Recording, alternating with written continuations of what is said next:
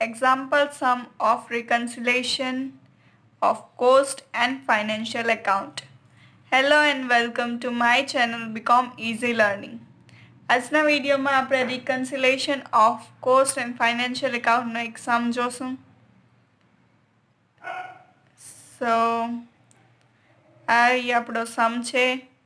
The trading account and profit and loss account of Shivam Limited is as under for the year ending on 31st 12 2005.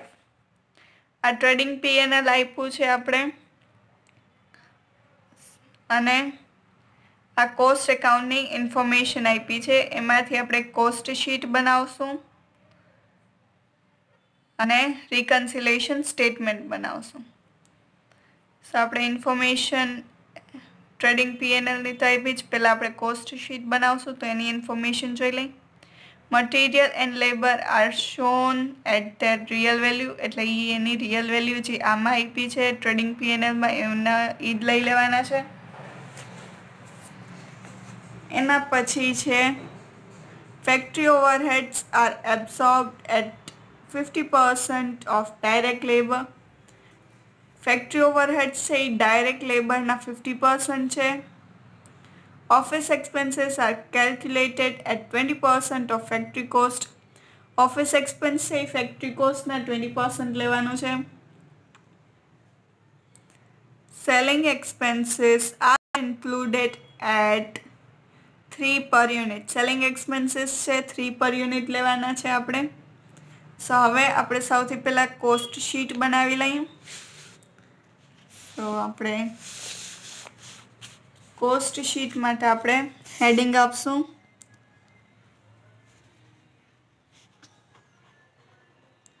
Cost sheet of Shivam limited for the year ending on 31st 12 2005 અને આપણું format આવી રીતે રહેશે. Particular amount rupees. સો હવે આમાં આપણે એક એક વસ્તુ મૂકતા જાય તો કોસ્ટ શીટનો આપણો ફોર્મેટ યાદ છે. સૌથી પહેલાં ડાયરેક્ટ મટીરિયલ આવે. ડાયરેક્ટ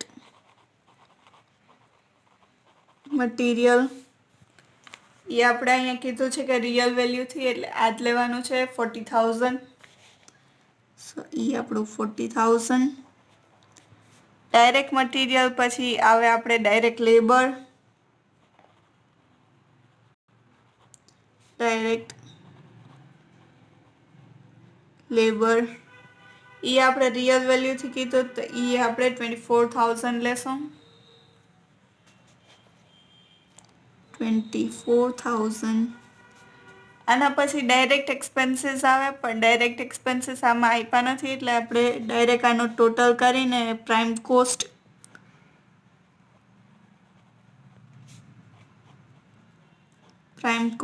એ આપણી આવશે 64,000.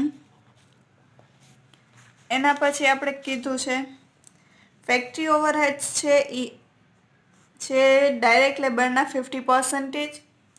સો ડાયરેક્ટ લેબર આપણું 24,000 છે તો એના 50% આપણે ફેક્ટરી ઓવરહેડ્સ લખી નાખીએ.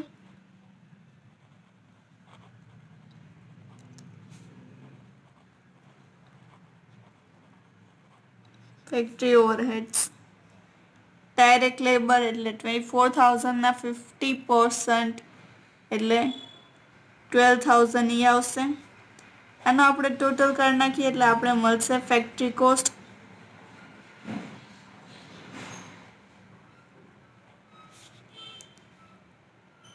76,000. એના પછી ઓફિસ એક્સપેન્સીસ આવે. તો ઓફિસ એક્સપેન્સીસ આપણે કીધું છે કે ફેક્ટરી કોસ્ટના 20% છે. तो ऑफिस एक्सपेन्सीस किए कि ऑफिस ओवरहेड्स किए ई सेम थाय तो फैक्टरी कोस्ट ना 20% એટલે 76,000 ના 20% 15,200 એ આવશે આપણું ઓફિસ એક્સપેન્સીસ. હવે એનો ટોટલ કરીએ આપણે એટલે આપણે મળશે પ્રોડક્શન કોસ્ટ કે પછી કોસ્ટ ઓફ પ્રોડક્શન. સો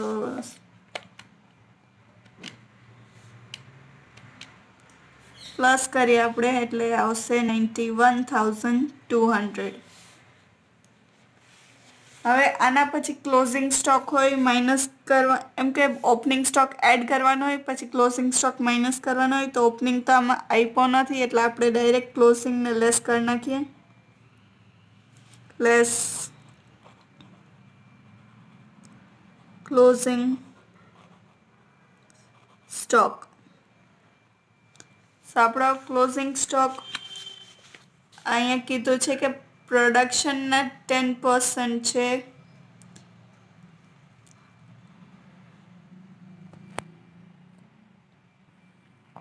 પ્રોડક્શનના 10% કીધું છે આપણે એટલે અહીંયા આપણે એમ કે ટ્રેડિંગ એકાઉન્ટમાં આપણે પ્રોડક્શન જેટલું કર્યું હતું એના 10% આપણે ક્લોઝિંગ સ્ટોક લઈ લીધો અને એટલો જ હતો એમ કે.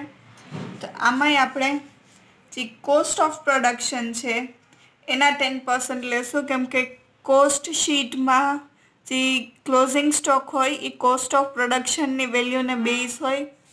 તો 91,200 ના 10% એટલે 9,120 એ આપણો ક્લોઝિંગ સ્ટોક છે એને માઇનસ કરી નાખીએ એટલે 82,080 આપણે અહીંયા આવશે 82,080 એ આપણું હશે કોસ્ટ ઓફ ગુડ્સ સોલ્ડ એટલે COGS. હવે એના પછી આપણે સેલિંગ એક્સપેન્સને માઇનસ કરવો એમ કે એડ કરવાનો હોય આના બધા પૈકી માઇનસ આ એક જ વસ્તુ થાય તો સેલિંગ એક્સપેન્સીસ. તો એ સેલિંગ એક્સપેન્સીસ કીધું છે કે 3 પર યુનિટ છે તો આપણે જોવું પડે કેટલા યુનિટ્સનું સેલ છે એટલા યુનિટ્સને 3 સાથે મલ્ટીપ્લાય કરી એટલે અહીંયા આપણે આપ્યું 2700 યુનિટ્સ આપણે સેલ કર્યા છે તો 2700 યુનિટ્સ છે એને મલ્ટીપ્લાય બાય 3 રૂપીસ કરીએ એટલે 2700 into 3 એટલે 8,100 આપણો સેલિંગ એક્સપેન્સ આવે. એ આપણે પાછું આમાં પ્લસ કરી દઈએ એટલે 90,180 આવે આપણું ટોટલ કોસ્ટ. હવે એમાં આપણે સેલ્સ અહીંયા આપ્યું છે 1 લાખ છે અને અહીંયા 90,180 આવ્યા એટલે પ્રોફિટ છે તો અહીંયા પ્લસ પ્રોફિટ એટલે અહીંયા સેલ્સ આપણે આપ્યું છે 1 લાખ એમાંથી આપણે ટોટલ કોસ્ટ માઇનસ કરી નાખીએ તો આપણે પ્રોફિટ કેટલો આવ્યો છે એ ખબર પડી જાય. તો 1 લાખ માઇનસ 90,180 એટલે આપણે પ્રોફિટ આવ્યો છે 9,820. 9,820. સો આપણે જે કોસ્ટ શીટ આપણી બની ગઈ છે હવે આપણે રિકન્સિલેશન સ્ટેટમેન્ટ બનાવશું. સો રિકન્સિલેશન સ્ટેટમેન્ટમાં આપણે બેયને પીએનએલ એમ કે ટ્રેડિંગ પીએનએલ અને કોસ્ટ શીટ બેયને કમ્પેર કરીને જે ડિફરન્સ હોય એ આપણે રિકન્સિલેશનમાં લખવાનું. તો બેયને કમ્પેર કરતા જશું અને અહીંયા આપણે રિકન્સિલેશન સ્ટેટમેન્ટ લખતા જશું. એનું હેડિંગ સિમ્પલી આપણે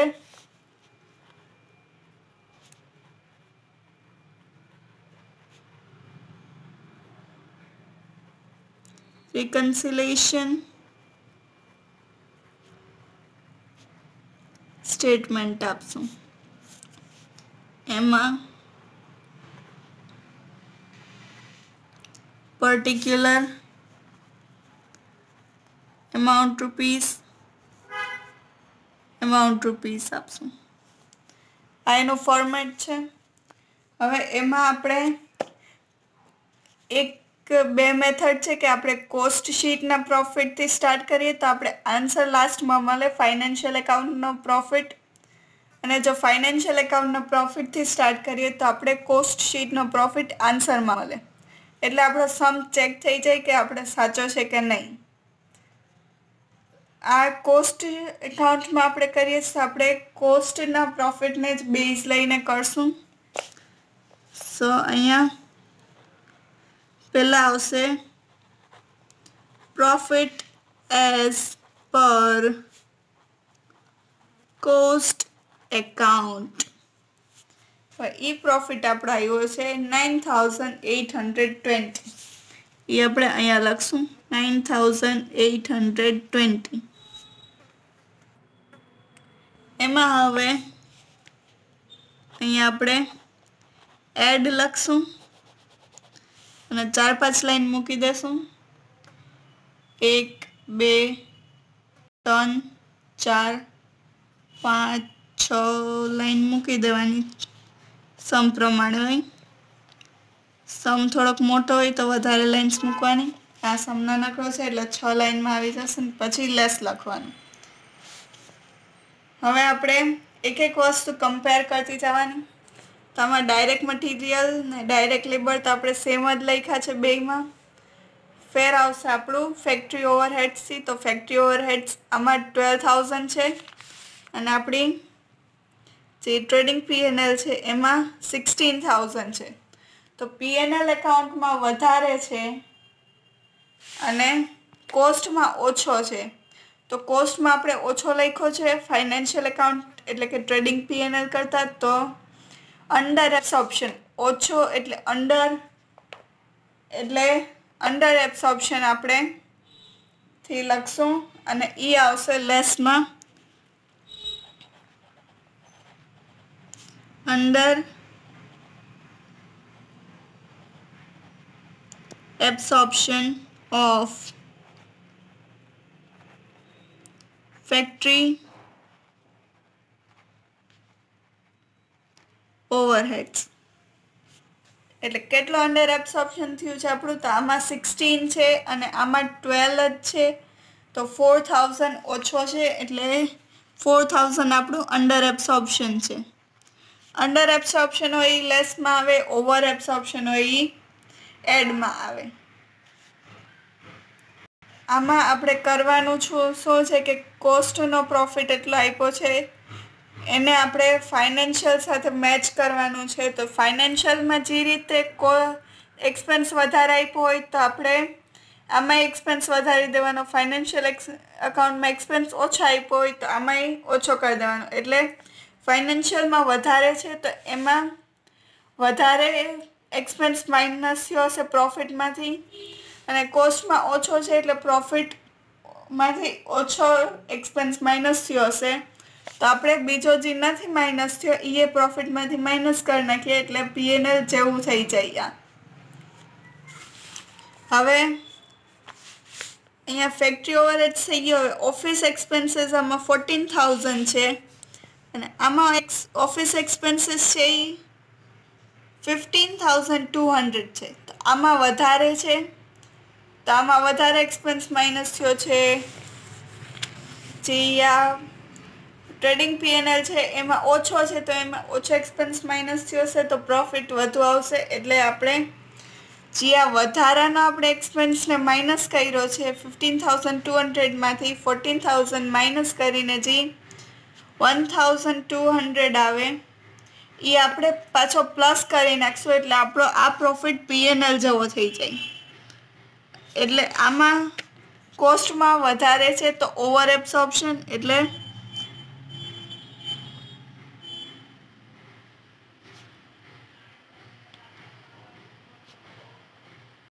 over absorption of office expenses એ આપણો 1200 છે. લોજિકલી સમજશો તો આ ચેપ્ટર સૌથી ઇઝી છે અને જો નહીં સમજાય તો આ ચેપ્ટર હાર્ડ છે. એટલે આને ધ્યાનથી સમજજો. જો કોસ્ટમાં વધારે હોય ફાઇનાન્શિયલ કરતાં તો ઓવર એબ્સોર્પ્શન કરીને એડ કરવાનું. જો કોસ્ટમાં ફાઇનાન્શિયલ કરતાં ઓછો હોય તો અંડર એબ્સોર્પ્શન કરીને માઇનસ કરવાનું. ઓફિસ એક્સપેન્સ થઈ ગયું. હવે સેલિંગ એક્સપેન્સીસ આપણા 9000 છે અને આમાં આપણા સેલિંગ એક્સપેન્સીસ છે 8100 છે એટલે ઓછા છે તો અંડર એબ્સોર્પ્શન એટલે લેસમાં આવશે.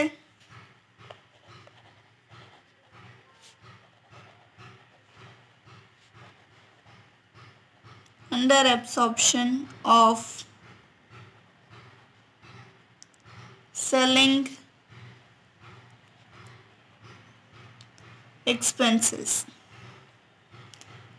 એ આપણા કેટલા ઓછા છે તો આમાં 8100 છે અને આમાં 9000 છે તો આપણે 900 ઓછા છે. સો આપણે આમાં 900 પાછા લેસ કરી નાખશું. એના પછી છે પ્રિલિમિનરી એક્સપેન્સ રિટર્ન ઓફ. હવે આમાં પ્રિલિમિનરી એક્સપેન્સ છે. કોસ્ટ એકાઉન્ટમાં પ્રિલિમિનરી એક્સપેન્સ આવે જ નહીં તો એક તો એક્સપેન્સ છે એટલે લેસ થાય તો ડાયરેક્ટ આપણે લેસમાં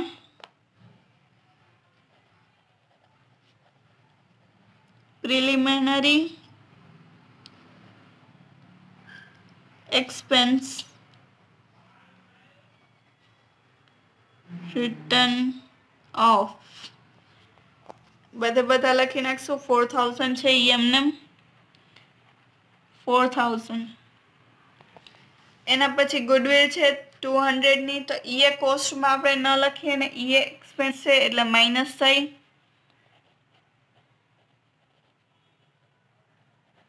ગુડવિલ 200. નેટ પ્રોફિટ નહીં લેવાનું. એના પછી સેલ્સ તો બેયનું સેમ જ છે. ક્લોઝિંગ સ્ટોક છે આમાં 8000 અને આમાં ક્લોઝિંગ સ્ટોક છે 9120. હવે ક્લોઝિંગ સ્ટોક હોય તો એમાં અલગ રીતે થઈ. જો ક્લોઝિંગ સ્ટોક આમાં વધારે હોય તો આપણે લેસમાં લખવાનું. જો ક્લોઝિંગ સ્ટોક ફાઇનાન્શિયલ કરતાં ઓછો હોય તો એડમાં લખવાનું. કેવી રીતે આવશે લોજિક આપણે જોઈએ તો ક્લોઝિંગ સ્ટોક આપણે પ્રોફિટની એમ કે સેલ્સ સાથે અહીંયા ક્રેડિટ સાઈડ લખીએ. હવે આ સાઈડનો પ્લસ કરીને આ સાઈડનો માઇનસ કરીને આપણે અહીંયા નેટ પ્રોફિટ મળે છે. તો અહીંયા જો કંઈ આપણે વધુ અમાઉન્ટ લખી હોય તો વધુ માઇનસ થઈ જાય અને અહીંયા જો આપણે કંઈ ઓછી અમાઉન્ટ લખી હોય તો એ આપણે પ્રોફિટ ઓછો થાય આપણો. અહીંયા આપણે અમાઉન્ટ વધારી દઈએ. અહીંયા 8000ની જગ્યાએ 9000 કરી દઈએ તો અહીંયા પ્રોફિટમાં પાછો 3000 થઈ જાય. પ્રોફિટ ઇન્ક્રીઝ થાય જો અહીંયા ઓછો હોય તો. એટલે હવે આપણે કોસ્ટમાં એમ કે ક્લોઝિંગ સ્ટોક આપણે વધારે લખ્યો છે 9120નો લખ્યો છે. અહીંયા આપણે 8000 જ છે તો આપણે આને લખશું લેસમાં અને આમાં લખવાનું difference in stock valuation.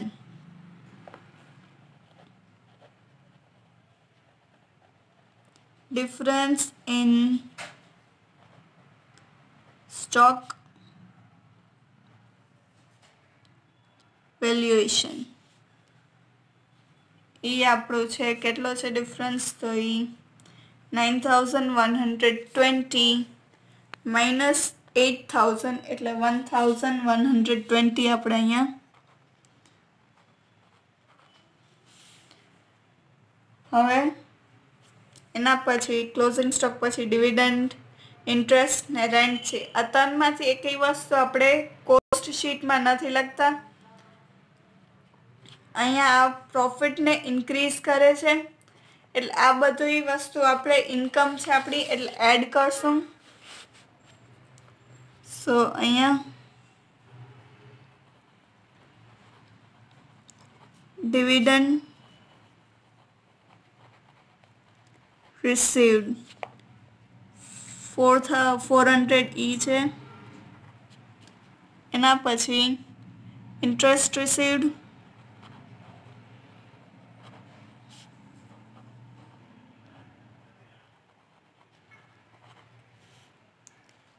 E 400 rent received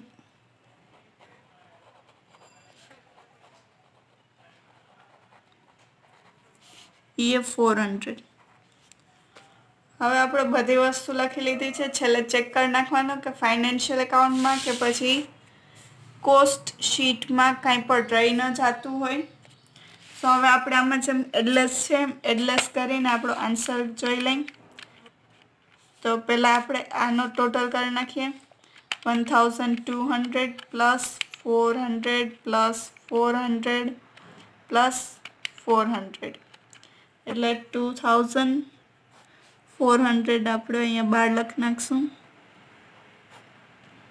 અને આનો ટોટલ કરી લઈએ તો 4000 પ્લસ 900 પ્લસ 4000 પ્લસ 200 પ્લસ 1120 એનો ટોટલ આવશે 10220 હવે અહીંયા આપણે આમાં એડ કરવાની છે આ વસ્તુ એટલે 9820 એમાં એડ 2400 એટલે આવશે 12220 હવે આમાંથી લેસ કરવાના છે આપણે આ ટોટલ સો માઇનસ 10220 એટલે આપણો 2000 આન્સર આવ્યો એ આન્સર છે આપણો પ્રોફિટ એઝ પર